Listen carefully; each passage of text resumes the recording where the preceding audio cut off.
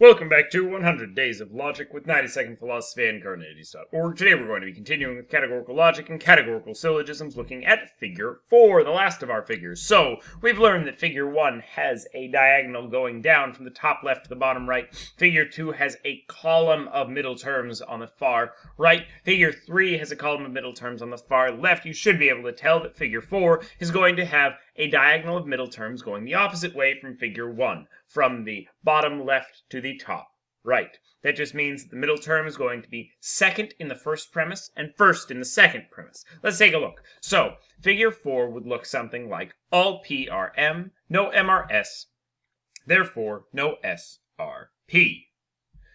We know this is figure 4 because our diagonal is going up. It's going from the bottom left corner to the top right corner.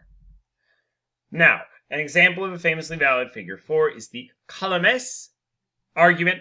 That's going to be A, E, E. Examples might be all cacti are spiny things. No spiny things are things that are fuzzy. Therefore, no fuzzy things are cacti. We know this is figure 4 because spiny things, our middle term, is set on that diagonal going from the bottom left to the top right.